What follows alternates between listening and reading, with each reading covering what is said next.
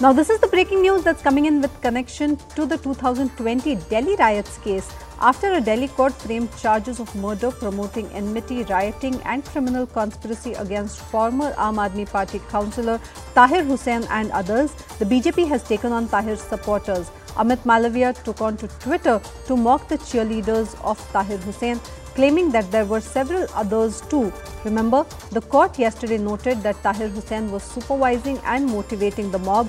The court says Tahir Hussain played the role of an instigator to kill Hindus. The court also says that he instigated the mob when IB officer Ankit Sharma came towards the mob.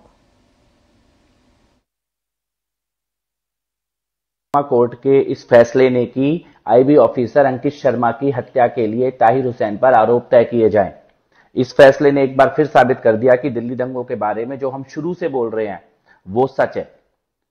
जो हम शुरू से सवाल उठा रहे थे कि दिल्ली दंगे उत्तर पूर्वी दिल्ली में हिंदुओं को मारकर भगाने की साजिश से रचे गए और ताहिर हुसैन, उमर खालिद जैसे लोग उस साजिश का हिस्सा थे। ताहिर हुसैन की घर की छत पर बम मिले थे, पेट्रोल मिला था, आगजनी, गुलेल, और इसके वीडियो मैंने खुद डाले थे। लेकिन तब देश के कई बड़े बड़े लोग ताहिर हुसैन को बेगुनाह बताने की कोशिश कर रहे थे, दिल्ली दंगों का दूसरा ही चेहरा दिखाने की कोशिश कर रहे थे। यह सवाल पूछना जरूरी है कि उस वक्त जो लोग ताहिर हुसैन जैसे हत्यारों को बचा रहे थे, उनकी नीयत क्या थी।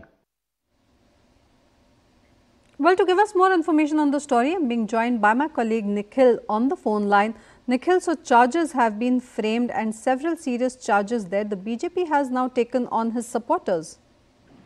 Well, the BJP has now seriously taken on the supporters of the Aam Aadmi Party, in particular for those people who were in support of Tahir Hussain at that time when the Northeast Delhi violence broke out in the year 2020 in the month of February. So yesterday, the Delhi Court of Law, they have framed certain charges, not just on Tahir Hussain, but there are others as well who will now be tried as per the code of procedure. And during the hearing as well, the judge has noticed that there were enough evidence against the former NCT councillor from the Aam Aadmi Party, who is now suspended, that he was having this meeting before the entire incident broke out, and there are enough evidence to support that he was not only the main conspirator, main instigator, but also there were target to target the Hindus as well of that particular area. And now he has taken a jibe. He has clearly attacked all those people who came out in support of those people. In fact, a tweet has been put out by BJP's IT cell chief Amit Malviya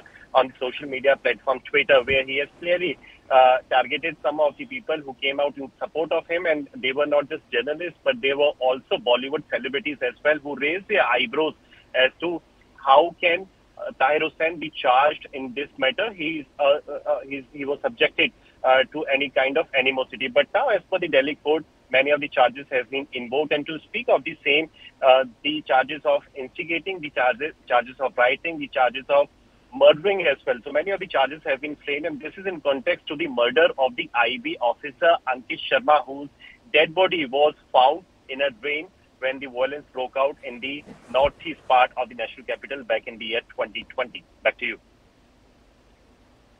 Well, Nikhil, thank you for that information. And now moving on